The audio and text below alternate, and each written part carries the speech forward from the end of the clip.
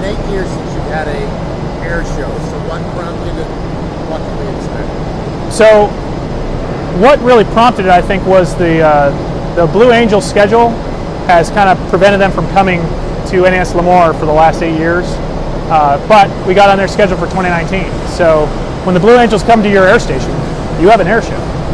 So normally we're supposed to have one about every 3 years, and we kind of got out of that cycle. But now we're on their schedule for this year, so we're going to have an air show. It's going to be big. It's going to be great. It's 2 days, and we're really looking forward to it. So we got a lot of security because of the aircraft that we have here. You know, we are the home base for the F-35C Lightning aircraft, and we don't really open our doors a lot for the public, and this is our chance to do that. I'm excited because we have 16 operational fleet squadrons at this installation that are always in and out doing workups or going on deployment. We have 2 squadrons out on deployment right now, with one about to leave.